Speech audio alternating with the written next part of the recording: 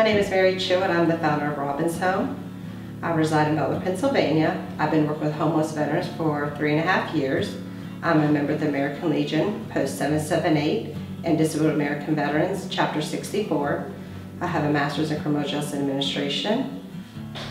Robins Home came about because currently in Butler County we have nowhere to house our female veterans and their children. This will be the first housing program for Butler County in partnership with Southwestern Pennsylvania Human Services.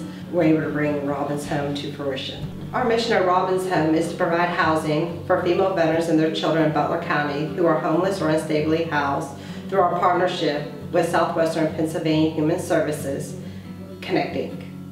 While female veterans resided at Robins Home, she will receive case management to assist her with eliminating any barriers that led to the housing crisis and provide her wraparound services to exit Robins Home into stable housing that she can sustain.